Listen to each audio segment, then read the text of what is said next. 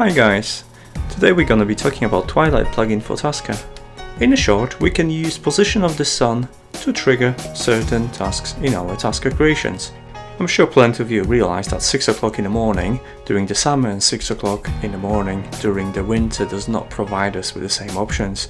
But before we dived right in, a bit of a Wikipedia for you. This is an explanation what the term civil dusk, nautical dusk and astronomical dusk means. They refer to the sun position after the sunset and obviously before the sunrise as well.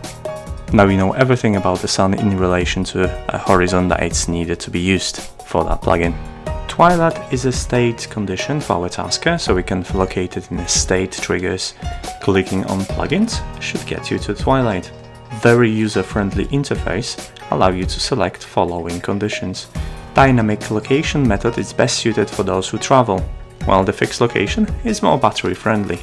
We can also set our timers before or after sunrise, sunset, or there's alternatives. The graphical interface allows you to make that selection, and the text will also inform you about an exact hour of the next occurrence.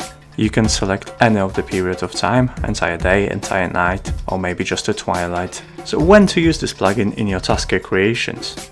The most common thing would be probably screen control features, as it would depend on the time of the day outside. Other possibilities would include controlling your lights at home, as they would switch on after the dusk, or even a car reminder to remind you to put your lights on just before it gets too dark. Since this is a free plugin, I can't think of a reason not to have it in your plugin collection, as it improves Tasker a lot. And as always, like the video if you found it useful.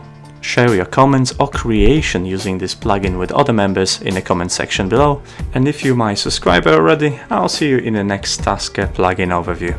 Bye!